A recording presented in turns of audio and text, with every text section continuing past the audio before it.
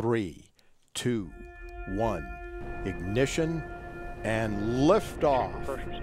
NASA launched Juno on August 5th, 2011. On July 4th, 2016, it will become the first spacecraft to peer under the clouds of Jupiter's massive surface.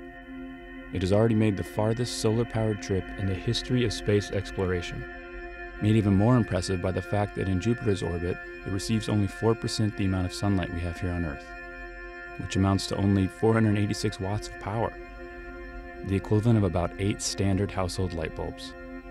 And once it nears Jupiter's surface, that will drop to around 420 watts due to radiation degradation. The radiation exposure during the course of the Jupiter orbit will be nearly 60 million times that of Earth's atmosphere. Needless to say, not many man-made things have endured anything near the punishment that Juno will over the course of its mission. But after 5 years of traveling, it will reach its destination. By looking deep into Jupiter's atmosphere to measure the planet's composition and climate, track its cloud motions, and map both the magnetic and gravity fields, Juno will not only provide spectacular, never-before-seen images, but unprecedented insight into the formation of our solar system.